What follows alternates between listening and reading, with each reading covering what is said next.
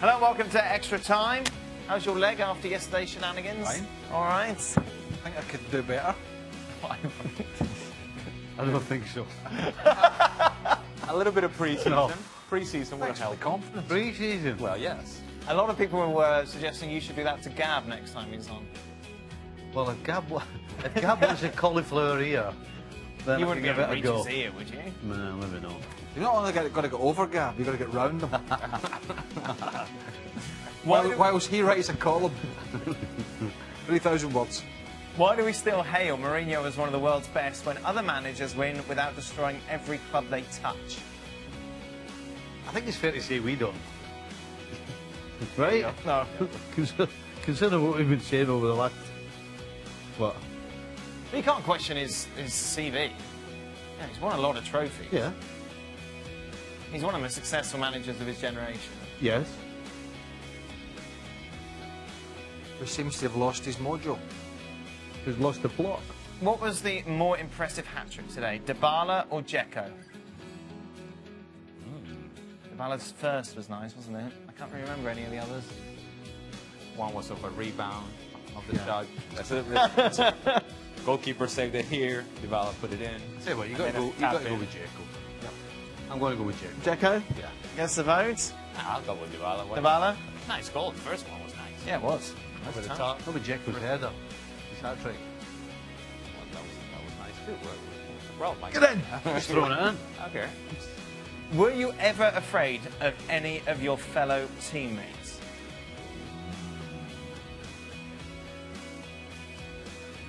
As in, afraid of what? They're going to beat you up? Or Yeah, maybe. Or wondering what they're going to intimidating. do? Yeah. No? In what way? I don't know, there's Stephen. There's a million different ways. Okay, well, interpret it however you wish to answer the question in an interesting, Well, I'll tell you what, insightful way. There's your problem. There were occasions when I was a little scared Grobbelaar was going to do something that might harm him. I remember him staying at a hotel in Spain, of all places, and there was a ledge all the way around the hotel. Spain's a very odd place to go, Spain, isn't it? Oh, sorry. Oh, sorry, where are I'll we? tell you then. Fine. Oh, we're in Spain. It's very odd, this place, isn't it? Spain of all Who places. goes to Spain, Can eh? you imagine having a hotel in Spain? And they're speaking a foreign language. Amazing. Odd place. Okay, so you were in Spain of all places. Oh, you want to hear it now, huh? Well, I'm intrigued. Well, now. yes. So there was a Fully ledge intrigued now. outside the window. So we're on like the 16th floor, and there's a ledge. That's odd. Probably about that wide, all the way around the hotel. Right. Well, ledge. And Bruce, being Bruce, having had rather a few beverages beforehand, so it's like 12:30 at night, 1 o'clock in the morning. And he's going around the hotel on the ledge, banging on all the boys' windies. I mean, All right, and there was that was scary. And you were 16 floors up. 16 floors up. Oh, mate, I think I smell a little porky pie in here. Mum, I can see it right now in my head. What was you doing, hanging out the window? I'm telling me, get yourself back in and don't be so stupid. The ledge must have been wider than that. I'm telling you, the ledge was that size, and he's crawling on his knees, banging on the windies.